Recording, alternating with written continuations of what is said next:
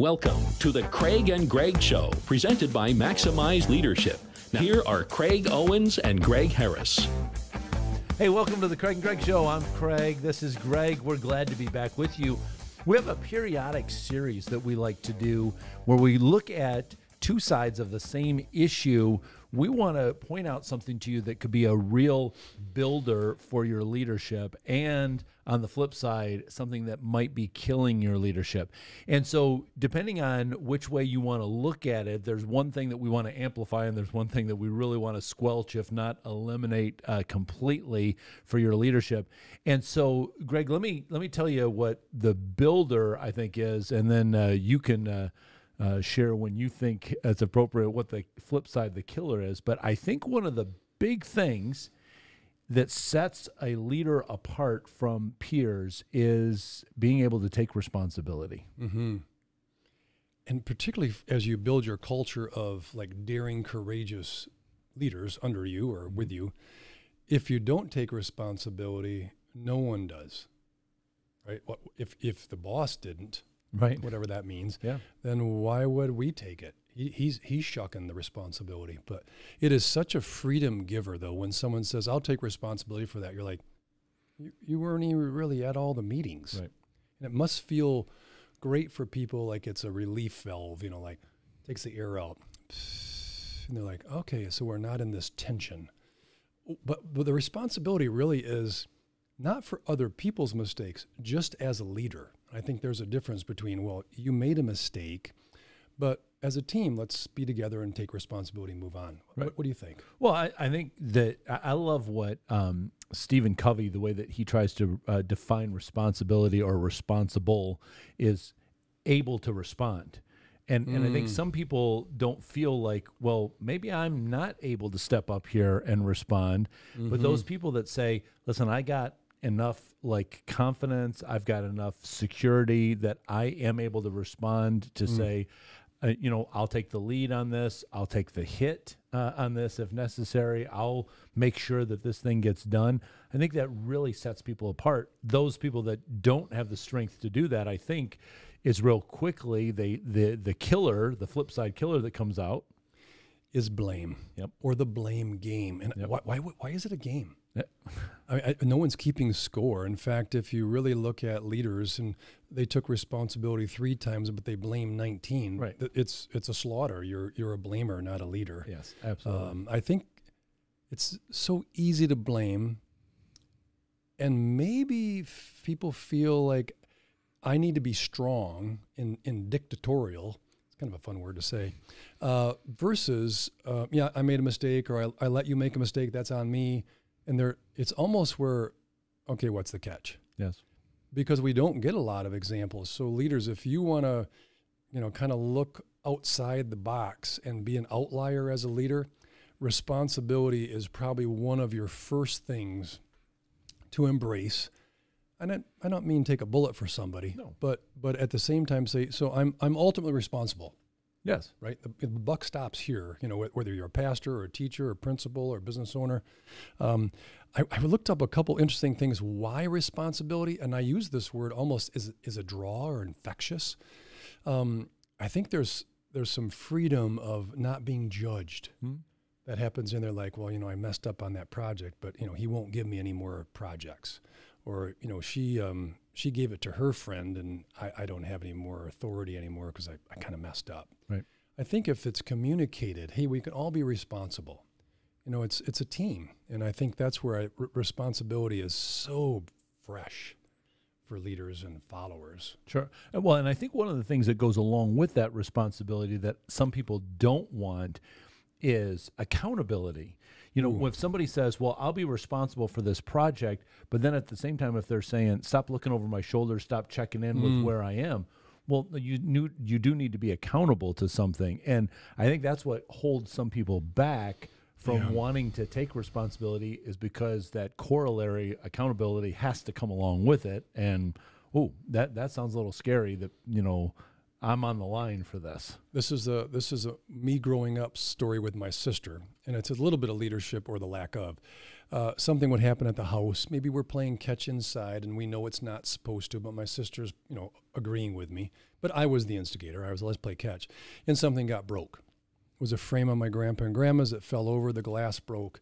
Well, I was younger. It's like, well, I didn't get the vacuum. I just picked up the pieces, and my sister had to say, Greg broke this frame. I says, no, Gail did. She didn't catch the ball.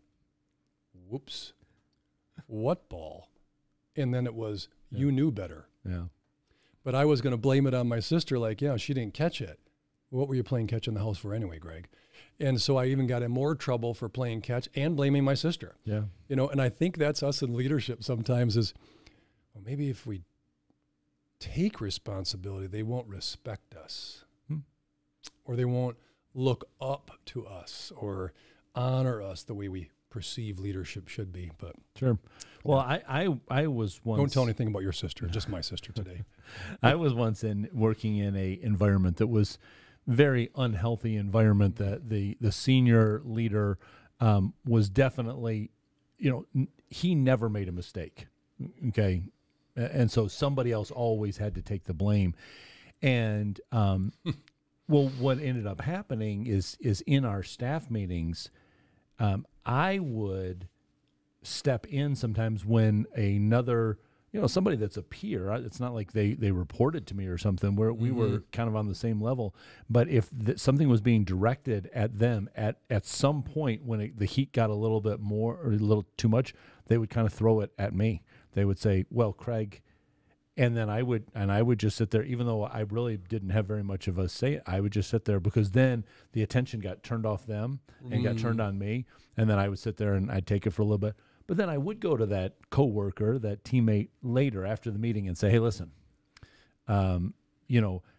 there's some stuff that you should own a little bit farther. I know the heat is on, but I think that's one of the things that leaders can do for their fellow teammates is that you can say, I have a greater capacity to be able to take that on right now. So right.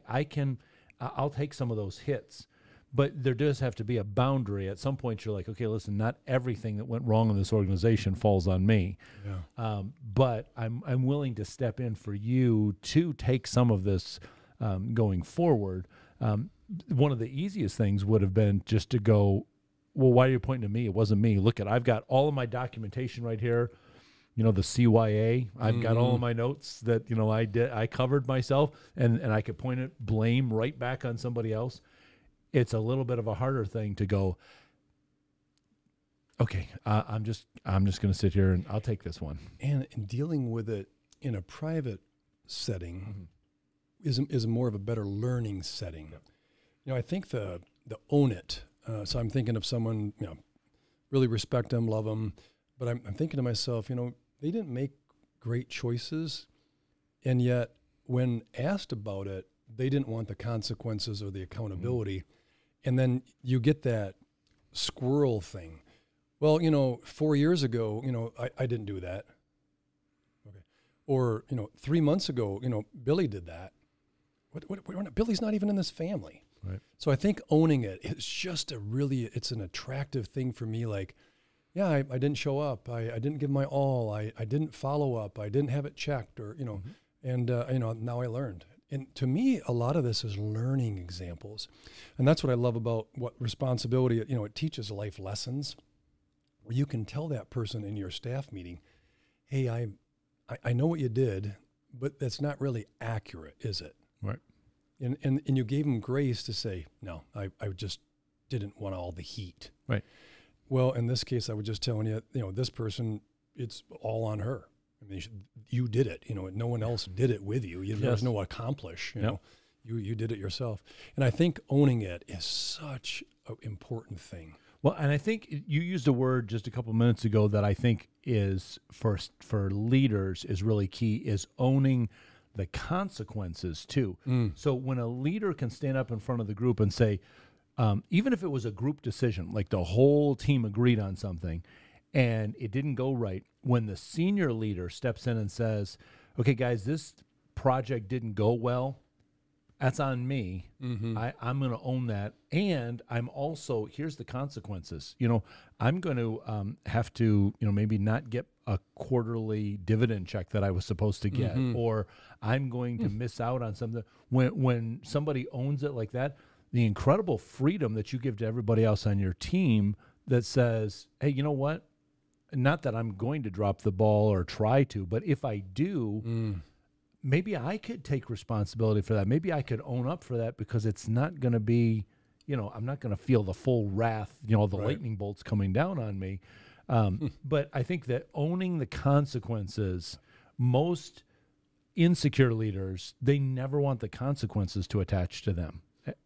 I have been in a meeting with a guy, and he's not a super leader yet, but he's trying, and he would, say, I'll take care of that.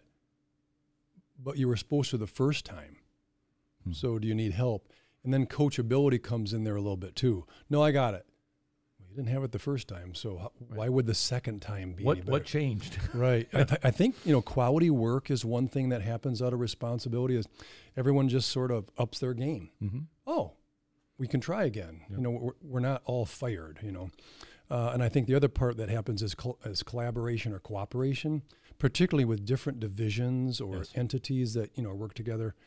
I just love responsibility from a standpoint of it's really clear if you're okay in your leadership shoes. Yes. The blame on the other side, Craig, is so dang easy, isn't it? I mean, well, it's easy, but golly. So you and I know somebody from our past that I'm not going to mention his name, but as soon as I start telling the story, you're going to know who I'm talking about. When that happens, what do I do? Put my head down, or just go do the gotcha. There was a guy that would promise you everything without you asking. So I remember one time where I made mention that my wedding anniversary was coming up. That's all. I just mentioned it. And then he started telling me how he was going to get me a limo and get me a reservation at this exclusive restaurant and all this kind of stuff. And I just sat there and just went, like this. And, I made my own plans to celebrate our anniversary. And then, later on when I said something like, I said, hey, where was the limo? We were sitting at home. We weren't. But I said, where was the limo? We're sitting at home. And then inside my mind, I'm like, just waiting. What's the blame going to be? And he just started ticking off all of these. Oh, well, this and this and this and this. And you know what? When you don't accept responsibility and you're doing the blame all the time, you really become a laughingstock, because everybody knows what's going to happen. I know you had an experience with him too, multiple times, as well as I did, that when he starts saying what he's going to take responsibility for, you're just sitting there just going, just can't wait to hear the stories on this one of how it's not going to come about. Well, and I think there's a piece to this, the killer, right? So the builder is responsibility, accountability, maybe consequences, owning it. The killer is that blame or excuses. And I've seen people throw others under the bus, and you're like, they didn't even touch this project. Right. So next time you need them to step up and help your team and cooperate or collaborate, you must just check them out. They're Absolutely. not doing that. Why would they do that? So the blame one got some intriguing things. So I think defensiveness is a really big one for blaming. And you talked about like a weaker version of a leader, wants to blame.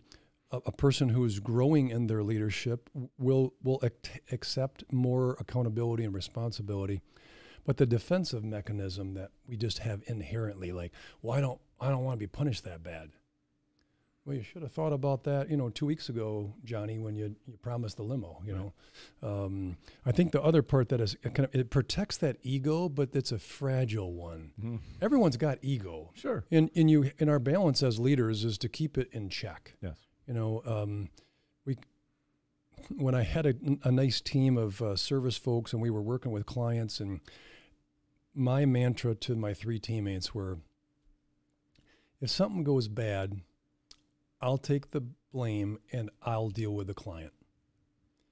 If something goes really well and they comment, I'll send it to you guys, to you all, because it's a positive one that you really didn't control, and certainly the blame you didn't control. So I often would just say, I'll take the bad blame and you take the good credit. And that seemed to really free them to try harder. Absolutely. Which I thought was kind of interesting. Like, so blaming just cripples the amount of, well, it's not in my job description. You know, or I've documented everything because I knew you were going to blame me. Yes. Right. Yep. Now you almost have a teammate against you. And that's the problem with blaming. It's just a cancer. Oh, absolutely. And it spreads because, you know, well, you're pointing the finger at me, so now I'm going to point it at you, and you're looking for who else can, you know, I pointed at, and then ultimately there's going to be one fall guy in the organization. You know, everything ends up at that one person that can't, you know, defend themselves.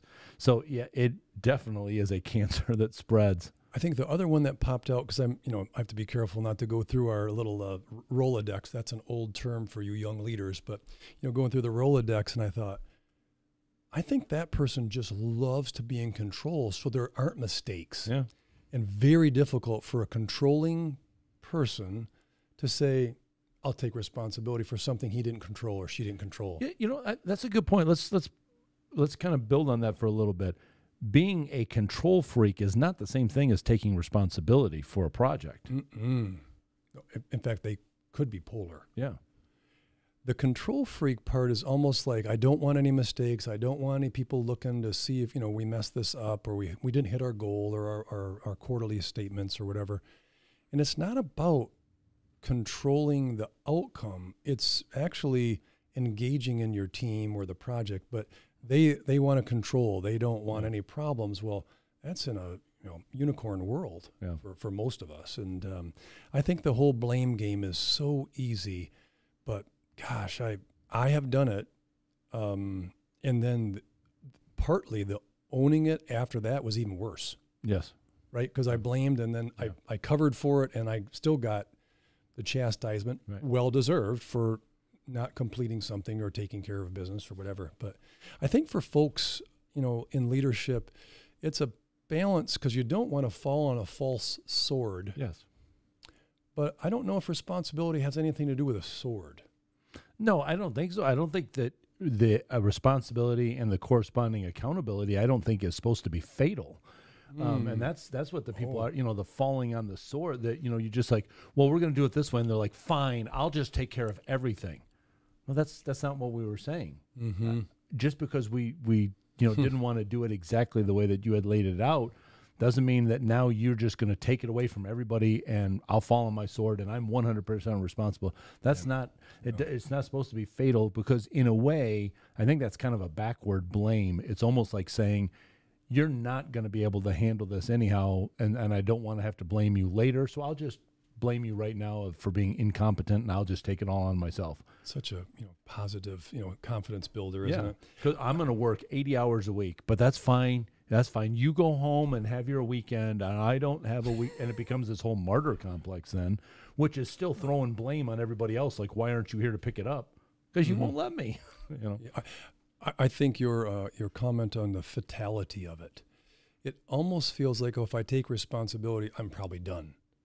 No, I think around the corner is a freedom, not just for you, the leader, but for you who are developing other leaders. That's our definition. Yes. You're going to find freedom for people to, hey, I'll pitch in. You don't need to do it all. I don't want you to get in trouble. So people are more helpful if you create a responsibility or responsible culture of leadership. So it's not easy either. But so talk about this a little bit. Like, I think about in a team sport, if you had called a play in the huddle where you're going to hand the ball off to the running back, there is everybody on the team has a responsibility. I have to pull, I have to crack back, I have to stalk block, I have to get the ball to the running back in the right spot. He's got to protect the ball as he goes around. I mean, everybody has a responsibility to do that. And it's not in a leadership, in an organization, it's not saying, okay, you have 100% responsibility for this entire project that's going on. It's a shared responsibility. Now, if that ball gets fumbled, you could sit there and everybody could stop. Well, I did my part. How come you didn't block this way? How come you didn't do it? Well, how come? Or you can jump on the ball and pick it up and say, okay, well, we got the ball and we can run another play. Another play to, yeah, exactly. Yeah. I think the responsibilities, I've obviously coached for, quite a few years in high school level. And if I got $10 for every time I heard the word, I would have probably, quit working 10 years ago or whatever. But that everybody has the responsibility. Do your responsibility. Know your responsibility. That's it. Tackle, you're not responsible for the backside tight end. Running back, you're not responsible for the person who snaps the ball to the quarterback. Right. You have to trust it. And I think that's where responsibility builds trust. Yes. Blame basically ruins trust. Absolutely. Well, I like your word before, cancer. I mean, it's a cancer. It spreads because then you're like, can I really trust this person now? And maybe you play a little less harder, right? Yeah, maybe you try a little less. Maybe you don't show up early at work, or maybe you don't volunteer for that committee because, last time I got stung by a bee trying to, help out, and they all got me. Yeah. So I think blame is so easy, and responsibility isn't. And I think as leaders, we're human. Yep. And we like less pain, more pleasure. But I think the responsibility, if we get to the other side of it, is it's trust-filled corporations, it's organizations that work well together, they pitch in. Blame, no one wants to lift a hand because they don't want to get in trouble. Well, why don't you kind of wrap it up for us by talking to our leaders today that are watching. Maybe what's 1, 2, or 3 things that you could think of that a leader could self-reflect on to say, am I accepting an appropriate amount of responsibility, or am I playing the blame game? What are some questions that they could ask themselves, or maybe some changes that they might be able to make in order to really kind of ascertain where they are on that scale between responsibility and blame? I like the word ascertain. So one of the things I would say as a leader for all of us is to really be reflective as self-aware. Mm-hmm. Did I contribute to this?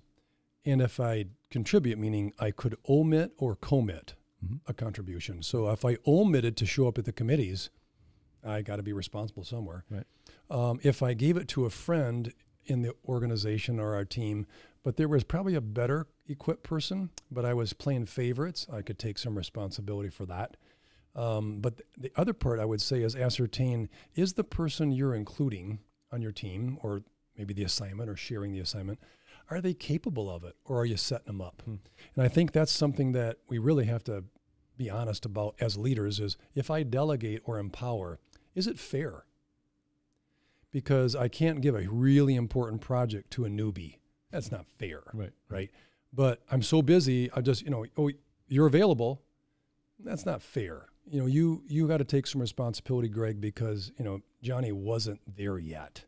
You needed him to be there, but he's not. So I would say those would be the 2. Ascertain yourself. Where did you contribute, omit or commit? And I think the other part is, did you ascertain their ability, capabilities, competencies, character? Can they do this? Can they run the flag for you? Mm-hmm. And if they can't, then it's a little bit on you, or you want to have them try it. But go in with it, I think, ascertaining, can they do it? And did I contribute to the failure or the blame? Not try and blame, but just absolutely knowing that, I probably need to learn as well, as a leader. And it's not like you're playing, Wizard of Oz. It's just you're handing out things and they grow, and sometimes it doesn't work. It doesn't mean they're bad, or it doesn't mean that was a bad choice, but don't hide. And I think a lot of people hide. Yep, absolutely. And they don't come to the table saying, hey, I'm going to take some of this too. This is my last parting, and we'll finish up on this episode, but I've always done this a little bit with people, like if you missed a meeting, or, hey, I didn't call you back right away, or you were looking for me to send you something and I didn't get on it right away. And I'll just pick a number. I'll take 63% blame. Responsibility. Sure. And it just takes the air out for the other person. Sure. Oh, and I don't even know if they did the math. So that means I'm only 37%? Oh, that's not bad. So I think I'll take 63. And they're always gracious when you do it. And I think that's where we are in leadership. Grace and keep growing. Yes. Well, and if you want a little bit of help, this is what we do in our coaching huddles. We've got a bigger perspective. When you're in the trenches, it's really hard for you to see sometimes beyond well, where's my role in this organization? We're going to be able to ask you some questions in our coaching huddle times and give you kind of a bigger perspective and say, maybe you're taking on too much responsibility and not bringing other teammates along. Or maybe we might say, hey, you need to step up and take a larger share of the responsibility. So that's what we try to do in our coaching huddles. If you go to maximizeleadership.com, we have a link on there about our coaching huddles. There's a form that you can fill out. There's absolutely no obligation. You're just filling out the form saying, I'd like to know more. Here's my situation. Can you help me with this? Is this something that would fit in the coaching huddle scenario? And we'll get back to you and we'll let you know.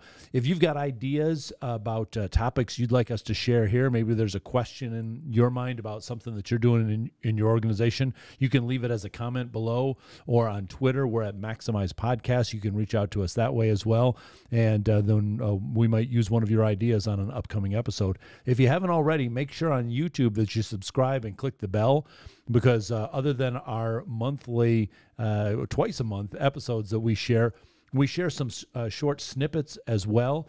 Greg has these max minutes that he does, and if you click that bell so you're notified, that way you'll get that content immediately as soon as it comes out. We're in your corner. We're cheering you on. We want to see you be great leaders, so stay tuned. We got lots more content coming up for you soon. Get in touch with Craig and Greg through Twitter at Maximize Podcast or at MaximizeLeadership.com. Be sure to subscribe so you don't miss any episodes of The Craig and Greg Show.